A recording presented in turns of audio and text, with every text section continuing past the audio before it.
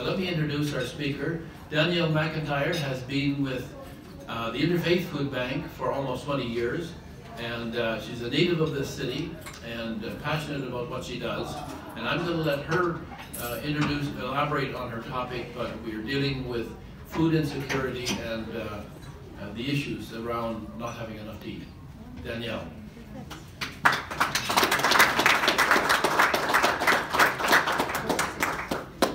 Well, thank you for having me. It is a pleasure to come out into the community and get out of my office. And it's not the warmest of days out there, but it's still nice and fresh outside, so it's nice to be here. Today I was asked to speak about food insecurity. We know it's a rising concern, and the work that we do at Interfaith Food Bank is a way that people can help with the issue. It will not solve the issue, but it will help the issue. And so I will apologize in advance. I'm about the least tech-savvy individual in the world. I am much better at just speaking than walking you through a slide presentation, but I'm told that all I have to do is click the button, so we will cross our fingers that all goes well. So I am Danielle McIntyre. I'm the Executive Director with Interfaith Food Bank, and I have been with the organization since 2006, in which time I have seen the rise and fall of the need in this community. And what I'm very proud of is the ability of our organization to adapt to those changing needs in our community. We've changed a lot over the years, and I'll go through that in our presentation here. So the first thing that I want to talk about is what is food security. It is the state of having reliable access to a sufficient quantity of affordable and nutritious food. So it's not just about having enough food, it's about being able to get to it, being able to get enough of it, and being able to make sure that we can afford good food, not just any food. So you are not food secure if there is a 7-Eleven within walking distance. You're not necessarily food secure if there's a Safeway right across the street, if you can't afford the groceries that are in it. Right now, we are seeing a lot of need, not just in Lethbridge, but throughout the country. And Food Banks Canada just last week put out their poverty report card. And unfortunately, almost every province received a failing grade due to inadequate responses at all levels of government to the rising insecurity that we're seeing across the country. So 2.8 million Canadians right now are living in poverty. Even more than that are food insecure. Living in poverty is easy to chart because of numbers and tax returns and the metrics that are there. Not everybody reports when they don't have enough to eat, and not everybody actually goes to a food bank or an agency to get help. Many suffer in silence. Last year, 1 in 5 Albertans, that's 20%, were food insecure. In this last year, we've seen a rise in that to now 1 in 4. That's 25%. The national average is at 18%. 30% of Albertans are living in inadequate standard of living. What is an adequate standard of living? For me, it would be a warm house with good food, enough money to buy the clothes that I need, maybe transportation, maybe I could see a movie every now and then. Is that adequate? 14% of Albertans are living in a severely inadequate state of living. And that is just not acceptable in a country like Canada. From 2019 to 2022, pre to post-pandemic, food banks in Alberta saw a 73% increase in demand. And this last year, as I mentioned before, another 30 to 40%. So what lends to food insecurity? The big three: mental health. When people don't feel good about themselves, they are not able to keep jobs, they're not able to get jobs, they're not able to pay their bills appropriately or remember all the things that they need to do. And right now, 1 in 3 Albertans are finding that their mental health is prohibiting them from having a good, stable income source. 56% of Albertans are stating that addictions are a major issue in their communities. We've seen that here. We're seeing it as an epidemic across the country, and that all stems back to mental health. Income inequality is the other big thing. Gap between rich and poor is getting bigger and bigger and bigger. A lot of that is generational wealth that's not being passed on, or it's gone now. But the bigger issue is that people who are in poverty are staying in poverty. And a lot of that is generational because of poor social assistance programs. In Alberta, we have one of the worst ratings for our social assistance supports, not even meeting 33% of the poverty line. Disability services and disability assistance matches only 30% or 37% of the poverty line. So we're taking people who are already struggling and keeping them in poverty because we have inadequate programs. We also have the highest percentage of working people that still can't afford to buy their groceries. That's income inequality, and it's due to having low-paying jobs or part-time jobs with not enough hours to earn enough income to buy your food. And recently, cost of living. Everyone is feeling the pinch right now. I know myself, I double-check what I put in the cart. I will eat that yogurt one more day, just because there's not as much money to buy everything that I need to buy. Biggest issue, housing. 35% of Albertans are paying more than 30% of their income just on housing. And then another 56% on the costs that are beyond housing, like internet and transportation and groceries. So that leaves us with 9% of our total income.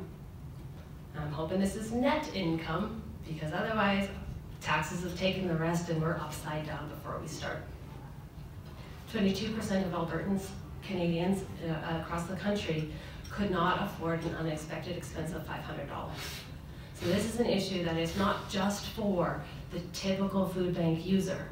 This is impacting Canadians all across the country. The big thing we see is that poverty doesn't affect everybody the same. And we have certain populations that are struggling a lot more than others, and those are the ones that we can see. That's our Indigenous population, racialized, people from visible minorities, and then people who are from gendered communities. They experience poverty at much higher rates than other groups, primarily because they are not as accepted as other groups, or have not been able to have all of the resources necessary to assimilate into the society as we know it. Indigenous people in urban areas, again, much higher percentage of people who are living in poverty, and it is particularly bad in the north. 40% of racialized people report low employment, and 38% are having a hard time keeping a job if they can get it. And so there are a lot larger systemic issues that breed into poverty and food insecurity. 20% of non-binary individuals are also living below the poverty line. Cost of groceries. Everybody knew inflation was coming, we were expecting it, but we were expecting to see about 7 to 11% on groceries. Some things have stayed the same, but a lot of the things we put in our hampers have seen some drastic increases. So cereal, 14% up. Fresh produce, 16%. Canned vegetables, up 17%. Kraft dinner, 17%. Pasta sauce, 21% increase. And dry soup, 68% increase, because we went from 60 cents to $1. And so what we are seeing is people who are having a hard time buying their groceries before were making choices that would have them choose cheaper, less nutritious options because they could afford them. But now they can't afford them either. So why are grocery costs so out of control? Can't point our finger at corporate greed all of the time. Inflation is a general issue with every industry, not just with our groceries. War. There's war everywhere, but particularly the war right now with Russia and Ukraine is impacting fertilizer costs, the biggest bread basket in the world, and everything has a ripple effect. The more it costs to grow the food, the more it costs to transport what food is available, the more we have to pay the people to get it out into the grocery stores and eventually onto our plates. So there's always that cyclical whirlwind that's happening when you start to have disruptions to what should be a normal, even keel. Extreme weather and climate change are also issues. You destroy a crop, that crop's not available, now it's more valuable than what is available, and it costs more money. We also have increased wages and fuel costs. You gotta get the food from one place to another, and you gotta pay people and trucks to do it. Tariffs and taxes also eat another big chunk into what we're paying for our groceries. And policy decisions are impacting absolutely everything. We knew during COVID that we were living in an imaginary world where everybody had $2,000 to go out and pay for their groceries. We prepared at Interfaith Food Bank and took advantage of the fact that we didn't have the time to run our community events, and we invested that time in strategic planning and getting ready for the COVID recovery, because we knew that once that temporary support went away, we were going to have increased need all over again. So what should the government do? The biggest thing that we can point a finger to is having better social support programs, not penalizing people who are trying to move beyond them, but encouraging them to do so if they have the ability to. But if we are telling people, don't worry, we got your back, you paid into all of these programs, they're going to help you with your rent and food, then they should cover the rent and the food. And they don't. The maximum age benefit right now is less than $1,800. We know that rent is going to cost everybody a minimum of $1,000 in this community. And then if 56% of that, the rest of the money is going to go to transportation and groceries and whatnot, people are not left with enough for just their basic needs. Never mind that adequate standard of living. We also have a major housing crisis. That's where most people's money is going, primarily to housing. And if we don't have affordable housing, then people don't have the disposable income for the other things that they need in their lives. Mental health is also another issue. We need investments in that area. With Alberta having the largest percentage of working people coming to the food bank, we can see that there are employment issues. People are getting sporadic jobs, not long-term jobs, or they're getting jobs that are just not paying them enough. Or we have systems set up so that as soon as they hit a certain number of hours, ooh, now they're eligible for certain benefits, which is going to cost that company or that organization more. And so we don't want them to work more hours because then we have to pay them more. So if we are investing in employment strategies that are actually going to do something for the people who are working, then we will be able to limit the number of people who are working that need the food bank. The other big thing is prioritizing the people who have those specific needs, like our Indigenous peoples, the racialized communities, and our gendered communities. But what we're seeing right now is that we made some progress with women and children with some of the policies that were made, like the universal child benefit. And we are seeing, instead of huge numbers of women and children at the food banks, our fastest growing population is single adults who live alone. Many of them are seniors, but the majority of them are single working people. It just isn't possible to float a house by yourself anymore. Children are always a priority for investment, because if we can't invest in the prevention and the early intervention that will not cause these issues for people in the future, then we're not really making a fresh start of anything. So the most important thing for us is that government needs to work together at all levels of government and within departments of government. I tried to help my son. He hasn't received his tax return yet. Filed it the same day as my husband and I, but his just didn't come in the mail. I am an educated individual with a good paying job, and I could not get through or speak to anyone who was able to help me help my son. And just imagine what it would be like for someone with English as a second language, or somebody who has no literacy skills, or has a history of authorities in government agencies being corrupt, where it's a fear for them to even try to contact the government. Service Canada doesn't talk to Revenue Canada.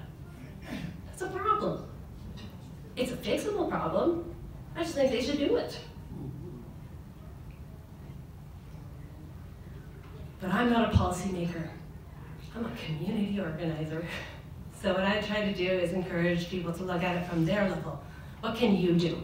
What can the average ordinary Joe do to address food insecurity? Well, we can all make a lot of noise. We can reach out to our governments. We can keep making them put food on the table. Have them discuss the issues that are going to address food insecurity. And that goes right from your municipal right up to the federal level. Make a noise. People will hear it. Be a champion for the fact that people should have enough food to eat. The other thing is empower future generations. You want to encourage those children to start out with literacy skills. We want them to have skills to get good jobs, not just any job, and the hope and the understanding that they deserve to have good work. I talked to a teacher years back who told me that she had been told that not every child was going to go to university, and therefore they should not teach every child about the skills that they need to go to university, and we should cater things to the abilities and the skill sets of the children as they come to class. I say, why do we limit that? Why do we decide who's going to have what potential? Let's give them all the same potential so that they have the ability to break that generational poverty cycle that keeps so many families from progressing.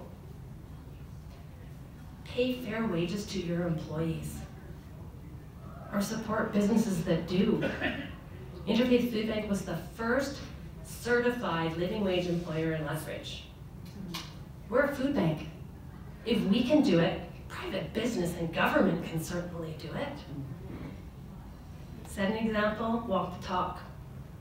The other thing is share. That's what food banks do. We share. We encourage you to support your neighbors. If you know some lady from church isn't looking quite as well, might be because she's not eating. Invite her over for dinner. Share with your neighbors. Support the social agencies and food banks that are out there trying to make a difference by giving of your food, giving of your funds, and the biggest thing that we need right now is your free time. Most social agencies rely on volunteers, and that's something that any community can do. So we invite you to join us. Come join the fight against hunger with us. And we have a million things that you might be interested in. So I'll tell you a little bit about Interfaith Food Bank.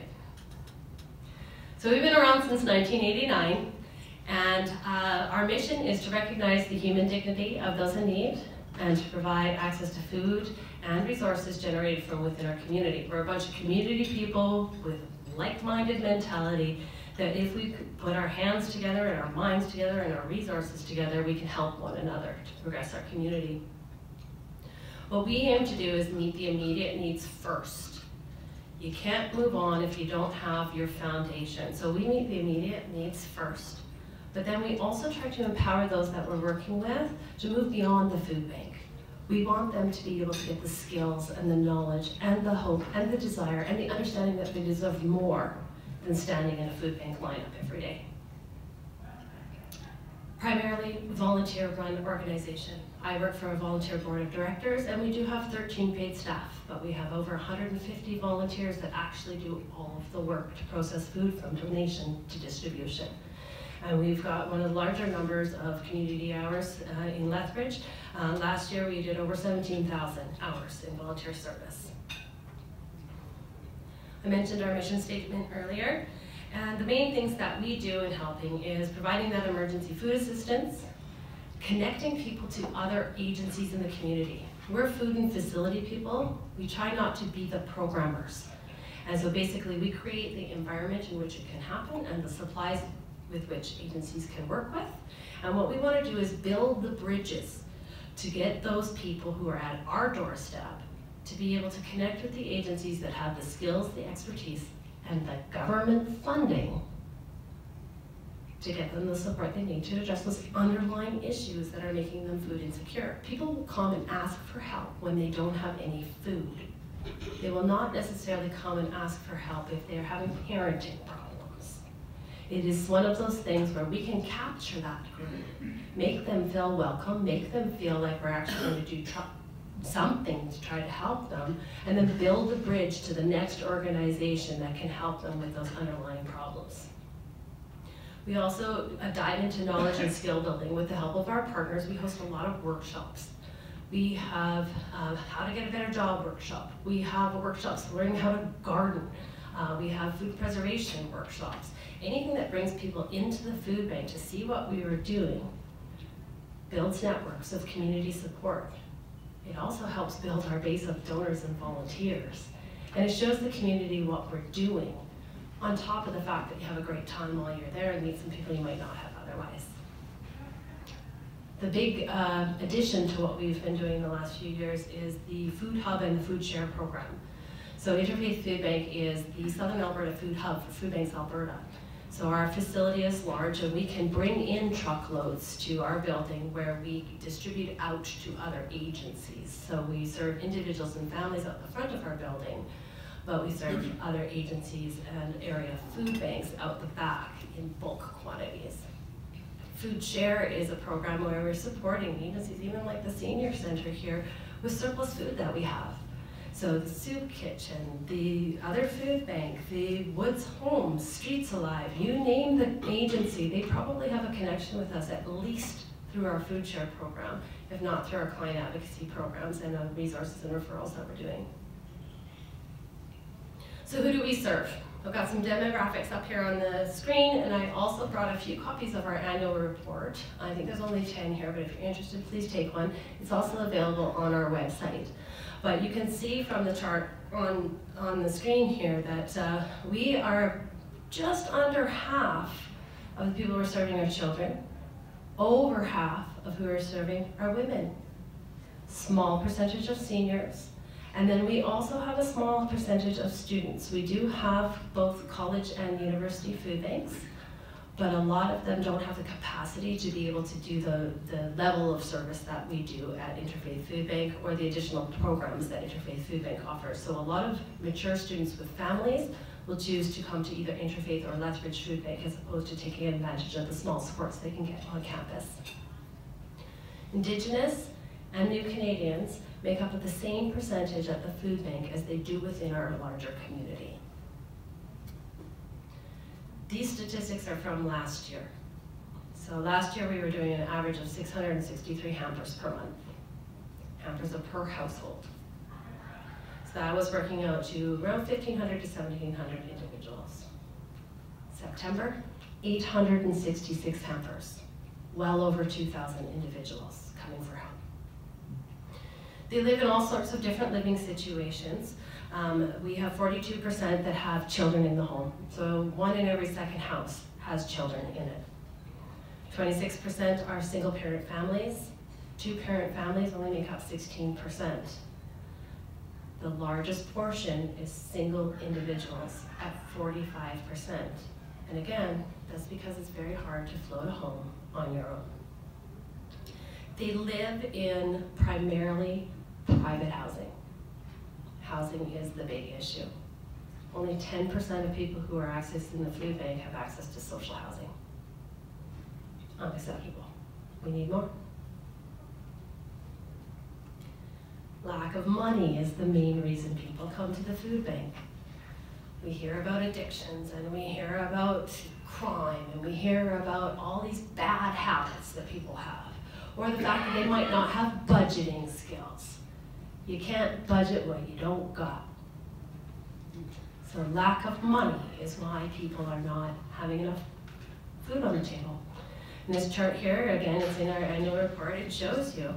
Numbers are rising. The red is 2022, the yellow or the blue is 2021. Highest percentage, people on government programs. They're stuck there. We keep them there. Because if they try to earn any more, we claw back the government supports. So there's no security or motivation to try to move out of those systems. Again, one of the larger portions is working people. Some people are living just off of their child benefit. No other income. Thank God they got kids, right? I'm sure they bring in much more money than the kids cost. You can't just come and get help. You can. But if you want the handout side of what we do, the hampers, the emergency food assistance, you do have to qualify for our services. We want to make sure that we're helping people who need the help, And we want to honor our donors and supporters in making sure that we're using their resources wisely. But our emergency food assistance programs are the only programs where we have a screening process. All of our other programs in the kitchens, the gardens, even in our resource room, those are all offered to the community absolutely free of charge. We also assess everybody according to their own unique circumstances. We do use a low-income cutoff, but just because you're under doesn't necessarily mean that we're going to not be able to help you. It just means we're going to help you in a different way. In client services, you have to provide photo ID, Alberta healthcare cards, proof of your income. Where's that money coming from? And then proof of your address. We only look at your expenses if you make more than our low-income cutoff amounts. A hamper is 5 to 7 days of emergency food assistance, and every hamper has the same stuff in it, just more of it if your household is larger. In the hamper is your non-perishable items, goodie bags. We also add on meat and frozen potato product, and then we have a perishable room where people can pick what they like. We do accommodate special dietary needs, and that is for medical, religious, or cultural preferences. We were very proud last year because of our changing demographics in our community. We were finding a lot of our Muslim families leaving half the hamper behind. So we changed, and we added halal hampers last year. We also have diabetic bundles, baby bundles, and we'll increase the hamper for the family who has a mother who is expecting, hoping for healthy mom to equal healthy child. And then our perishables are available in our pick room where families can choose what they want and they can come and access that every day. We also have baby bundles, safety packs, birthday bundles, and of course our very popular Christmas hampers. Information and referrals is how we offer that hand up, not the hand out. So we have a resource room, and we also have several classrooms that we use for these community programs and workshops in partnership with our other agency partners. We have a large building. We've been investing in it over the last while, and we've got several spaces that are available for these community programs. First is the co-op kitchen. It's a very large space. It can accommodate up to 100 people, and it's very well used by community groups. We use it also. In that space, we take all that zucchini that the clients are tired of taking, and we will shred it all up and freeze it and make it into zucchini muffins, for example. We do a lot of baking, freezing, pickling, and then we did give that product either out to our families or we use it for fundraising. We teach people how to share their resources and cook collectively through our Shop Smart Collective Kitchen program, so they're going home with a week's worth of groceries that they prepared for themselves with friends and then can recreate that experience at home. We have a small thrift store. If you haven't been there, please go check it out.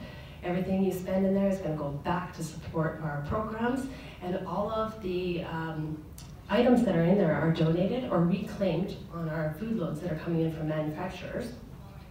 And it offers a service to the families that are coming to the food bank where they can buy things a little less than they would pay somewhere else.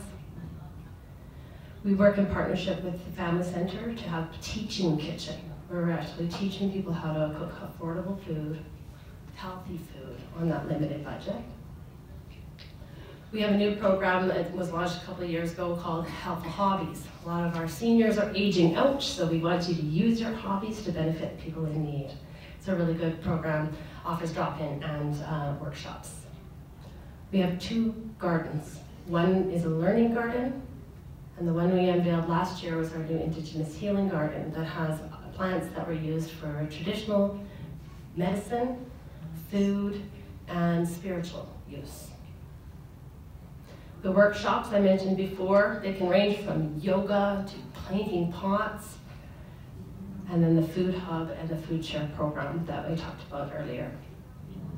So I really do encourage you to stay engaged with us. If you want to know more about us, as I mentioned before, our annual report, our website are great resources, but I also invite you to come down for a tour. Give us a call in advance. We'll walk you through the operation. You'll have the opportunity to see every program that we've got, all the resources that you can be engaged with in getting out to the community. Thank you so much. My name is Mark Gettle. Now, I'm not sure if it's true or not, but I believe that somewhere I was reading that you don't accept food that's best before date, that's after the best before date. Is that true? And if so, why would that be? Because a lot of the best before date is just the way the company wants to keep the inventory going. It's excellent food. And I know a lot of people are worried about that at their home, and they would be happy to give it to you. So could you just tell us a little bit about best before dates and how you handle that inventory? Certainly. So best before dates are completely different than expiry dates. If there's an expiry date on your food, it is no longer safe to eat. A best before date means it is in its best condition that the retailer or the manufacturer can be proud of when you eat it. And so best before does not mean bad after at the food bank, and we work within guidelines established by Food Banks Canada as to how far past that date that we will distribute the food. Yeah, we do have to comply with the health code, and so there are a few things that we cannot accept past the best before date, and that is dairy and baby food. Yeah, dairy and baby food are the two things we can't accept past date, but everything else is good.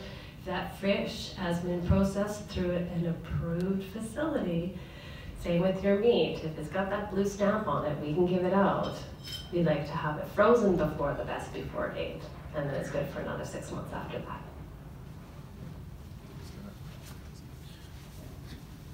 I'll just ask another question if I may. What about guaranteed income?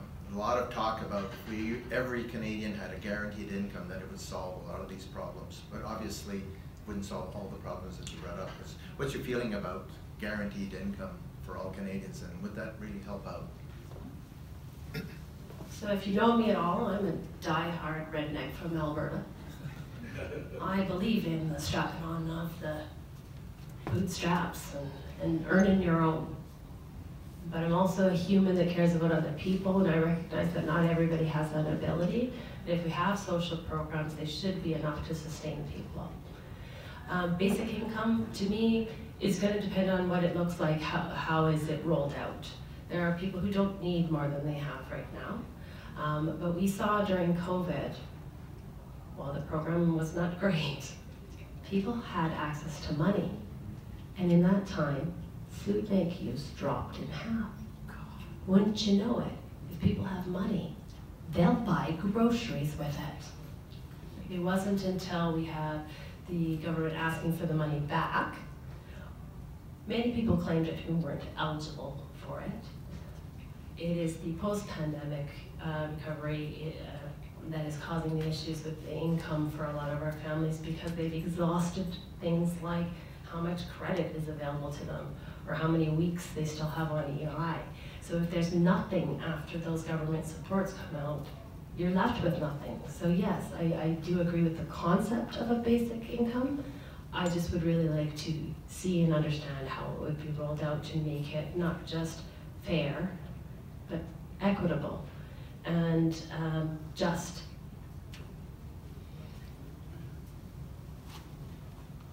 Hello, my name is Knut Peterson.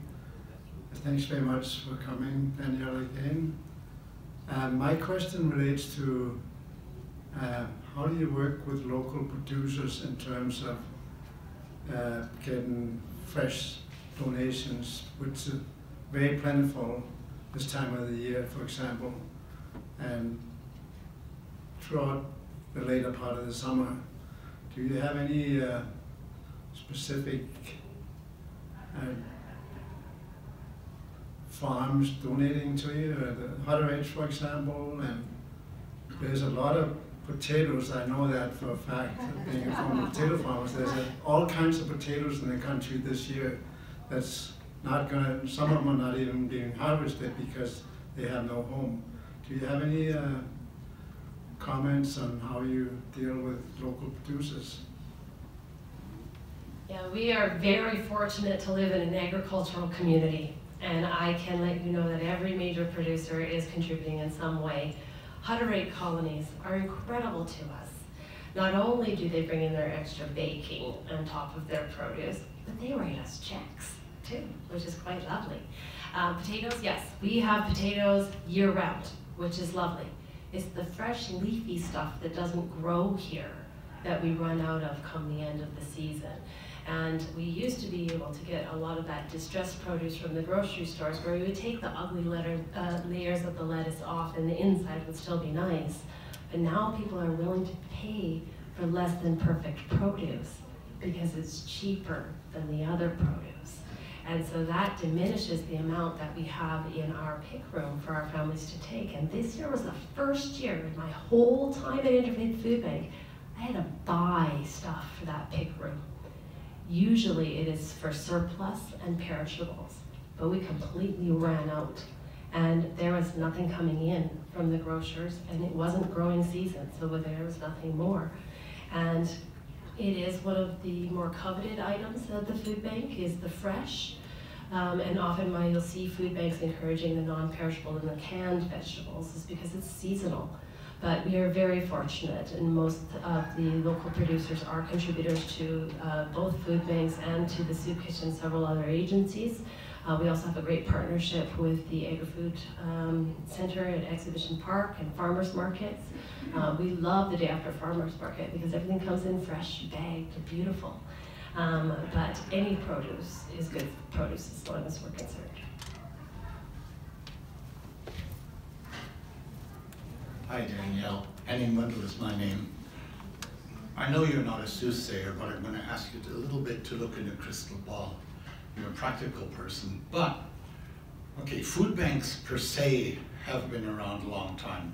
In Lethbridge, they started in the early 80s with the concept for a few years to help out. Well, here we are, over 30 years later, 40 years later. Do you think there can be a time where we will not need food banks? Your wish as well as mine. I often talk about how people in the food bank world are the only ones that wish themselves out of a job. And yes, you're right. Food banks across the country started in the 80s. I think the oldest one is in Edmonton. Yes. And it was in response to the economic crisis in the 80s. And labor unions saying, holy crow, my co-workers have no jobs and they have no money to buy their food. And so food banks began. The issue, food banks work in accepting and distributing food.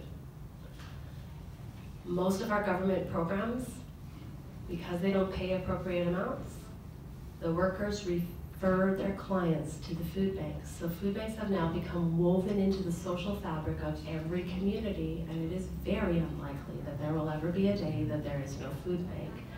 The best that I can hope for is that food banks will continue to evolve from the handout to the hand up.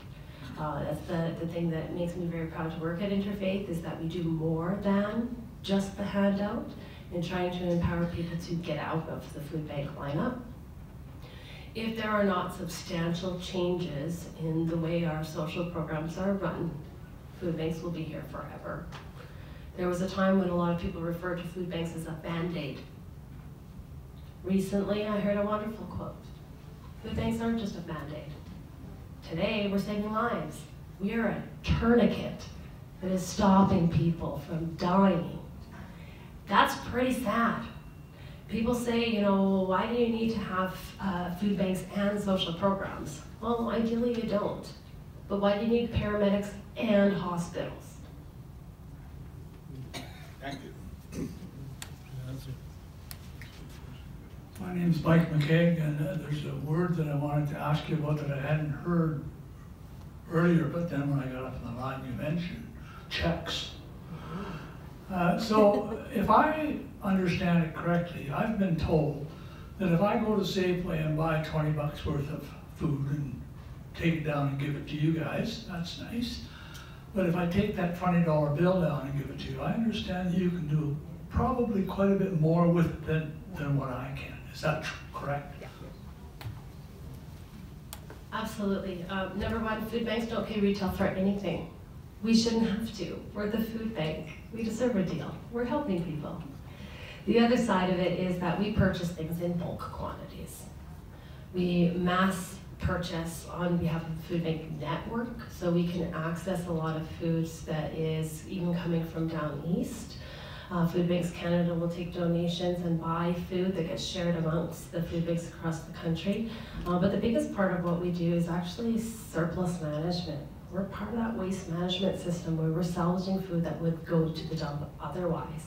So I can buy a truckload and transport it from Edmonton for $600, and there will be 28,000 pounds of food on there that's not retail perfect, but still completely safe. So I can leverage that financial gift from $1, one of your dollars, to 3, at minimum, sometimes 4.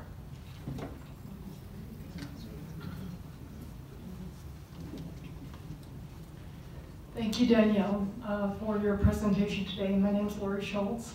Thanks. So I have a couple of questions here. From an employment standards point of view, so employment standards, labor standards, it's called different things in different provinces, but basically their legislation dictates, hours of work, general holiday pay, overtime, that sort of thing. What would you like to see, and have you had any conversations or the ability to advocate for the differentiation between part-time hours and full-time hours, and how it impacts when an employee can receive benefits? In your presentation, you mentioned that people are working but they don't get the hours because that would push the employer over to pay them more. So that's one question I'm hoping you could comment on. And the second is, with our social services programs, whatever they're called these days, Work in Alberta or what have you, it's where you would receive social assistance benefits up to a point of income before things are clawed back. Have you had any conversations or advocation with our government to change, the benchmark where things are clawed back? And I will throw in a third question. You just spoke about the waste, restaurants, bakeries, grocery stores. Have you seen differences in terms of, the bread or restaurants, rather than throwing the food out, share it with the food banks? Is that still happening? Has it changed in any way? And if you need a reminder of the questions, thank you, Daniel. Okay, so I'll tackle the last one the first because it's the easiest. Yes, we get surplus from retailers, bakeries, all that. We're very fortunate. Food Banks Canada has made tremendous inroads with most of the major grocery lines. And so every local food bank is usually matched with local Walmart, Loblaws, Safeway, Sobeys, all of your big ones. We're matched up. We are getting the stuff that they're not selling, for sure. What we are starting to see, though, is they are also feeling the pinch. And so what's happening is they're not buying as much, so then they're not wasting as much, or they're not producing as much, so they don't have as much to give away. Same as the produce I was telling you about before, it's the same issue there. So yes, we have made tremendous inroads in building those partnerships with industry as well as with retail. Again, belonging to the National Food Bank Network really is a bonus for local food banks if they can participate with that, because we're just a very wasteful nation. We overproduce, and we have very high standards. We have perfectitis. An ugly tomato tastes just as good as a pretty one. The labor standards question. So I mentioned before, I'm not a policymaker.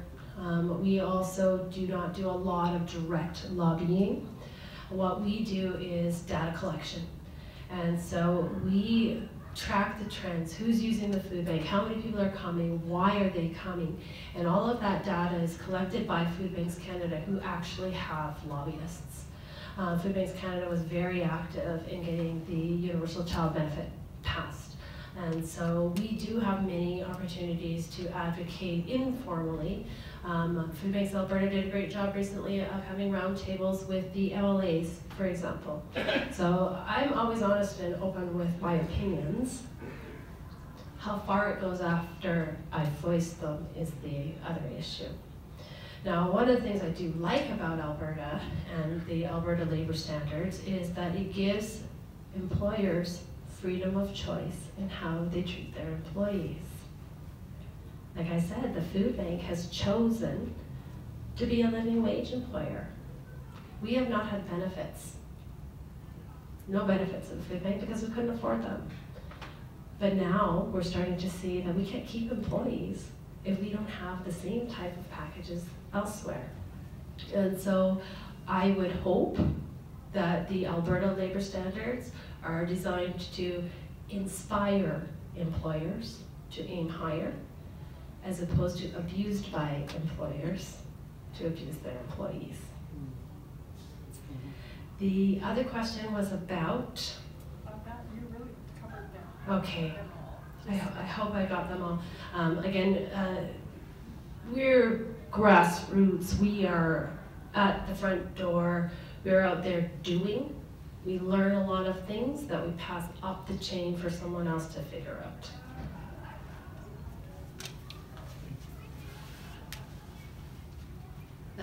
Thank you for your presentation on the data and the changes that have happened. I'm Mary Shillington. I'm a retired clinical social worker, and I remember a woman coming to see me one time, and I worked for Lethbridge Family Services, and we had a sliding scale of costs for counseling.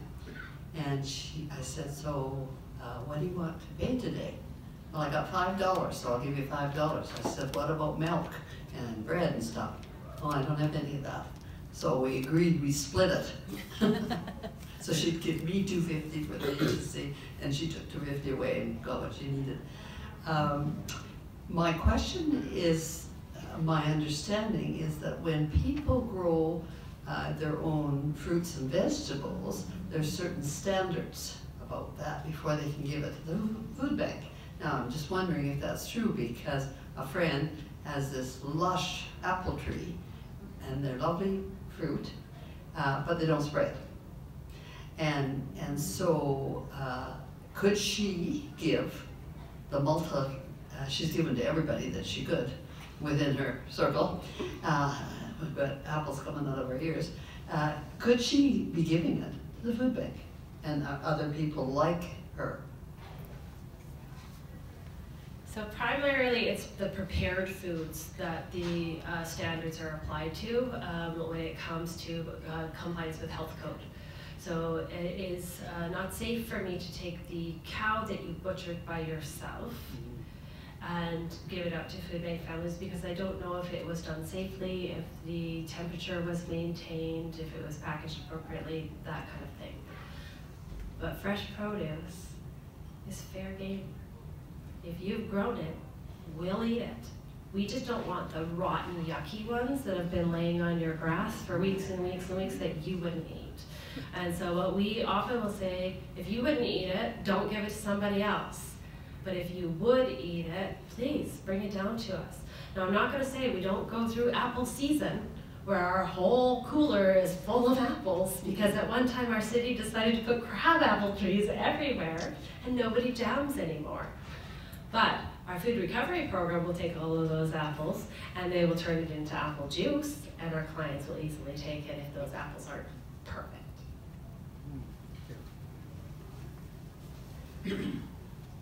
Thank you very much, Danielle, for this presentation.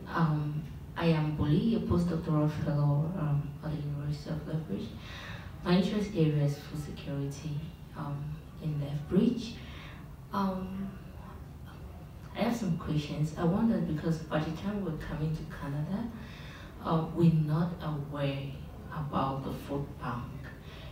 Maybe we had so many information that immigration sent, and we were preoccupied with just traveling, and that did not occur to us, because we had a challenge when we arrived in Canada. We had to pay our rent, so they didn't want the money cash. they wanted us to get into a bank account. So we deposited all of our money into the bank, and they did not tell us we would go on hold maybe for 10 days. So we had nothing, just being in Canada for the day, and we never knew where to go, just for maybe short-term assistance. The next thing is, even if we knew where to go, coming from, maybe we had good social standing and we were not going to food banks. Even if we knew that there were food banks, we would have maybe been reluctant to go, or maybe think that there's this stereotype, those who go to food banks, because we're coming to contribute to the economy, we're not coming to benefit from the economy. So coming to your doors, do you see people who struggle with maybe self-esteem to come, and how do you help with that? First, maybe knowledge on those who are coming in, how do they really know about us? And if they're actually knocking your doors, it takes a lot of courage to do that. So how do you really work around that? Thank you very much. Thank you for that question. This is not an uncommon experience for new immigrants. We are often assured that, don't worry, these immigrants aren't coming to eat up the housing that's available. Don't worry, these immigrants aren't going to take the jobs or that aren't going to access the social programs. These are educated professionals that will easily assimilate into your community. The trouble is, we don't equip those people with knowledge and skills about what it's like here in Canada. And that, yeah, you can't put all your money into the bank account and expect to have it right back out. These are things that, again, are not food bank issues. These are immigration issues. And it doesn't take a rocket science to say, oh, you've got somebody coming from another country, maybe you should tell them what it's like here before they come, right? I think it would be lovely if we extended some of the supports that we offer to our refugees to other immigrants as well. And that's one of the big barriers. It's not every immigrant is going through a program. Many immigrants have the capacity to come here on their own, but then when they get here, they learn things they didn't know in advance, and they get stuck in a point where they need to come for temporary support. We saw tremendous outpouring of support for our Ukrainian refugees. Tremendous support, and good on us for doing that. But what frustrates me is every issue that has been raised about the trouble the Ukrainians are having are the same issues that every other immigrant population has experienced when they come to Canada. Housing is not sufficient.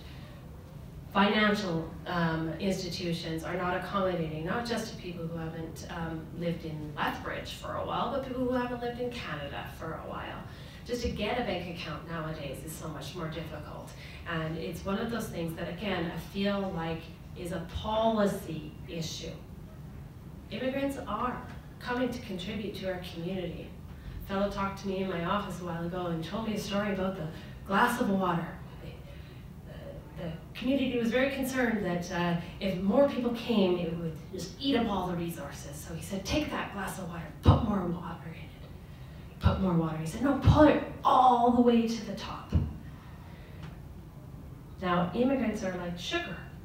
Put some sugar in that water. See if it overflows. If it doesn't overflow, it just makes it sweeter. So yes, we should be welcoming these people to our community, but we should also be limiting the problems that they have when they get here, but preparing them in advance and making it not a shameful thing to ask for help when you need it. And that's one of the things that Interfaith that I have really strived to do is make it a very welcoming, non-judgmental, dignified experience. It's scary.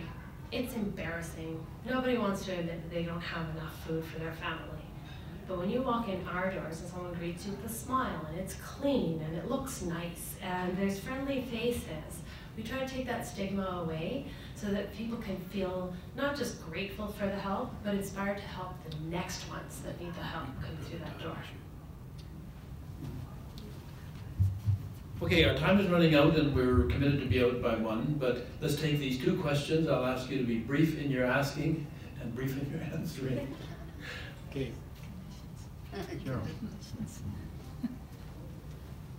Hi, my name name's Carol Sakia. How do I choose to donate to you, the Lethbridge Food Bank, or the Salvation Army? That's my one question. And once, I have four, but I think you only get one question at this point. I want to know the actual starting living wage of a base position at the Interfaith Food Bank. No one at Interfaith Food Bank makes less than $20.30 an hour. How do you choose which one? Support us all. Please support us all.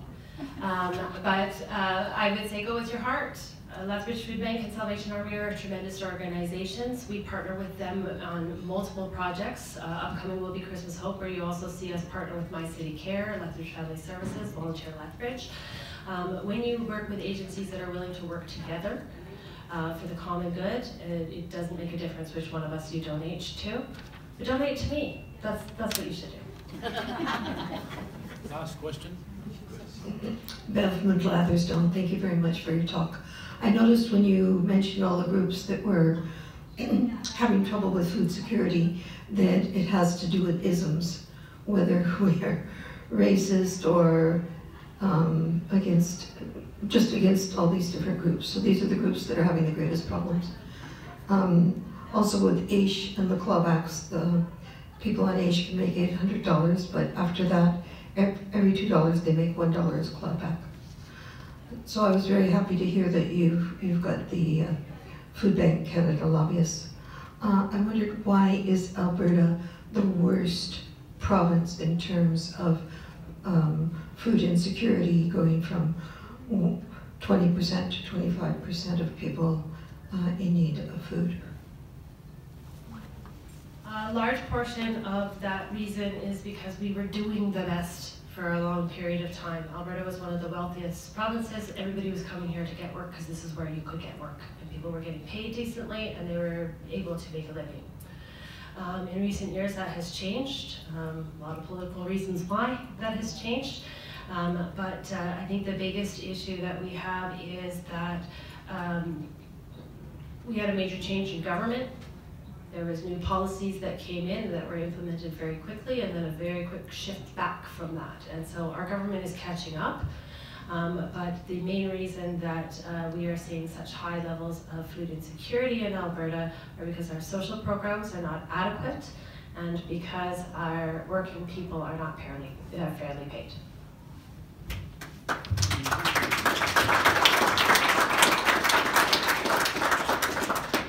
I'll remind you what the pink sheets on your table say, and that is that next week's topic is around child abuse, so you don't want to miss that. Do you have a last word you'd like to say? Just very grateful for all the great questions. I appreciate having such an engaged group. Again, if you want to know more about us, please do check us out online. Our website, and of course, if you're tech savvy, the social media is always the most current information. And then I did bring some of the annual reports. If you're interested in any further information, please do shoot us an email or give us a call. And again, I welcome you all if you'd like to learn more. Come down and ask for a tour. So we thank Danielle.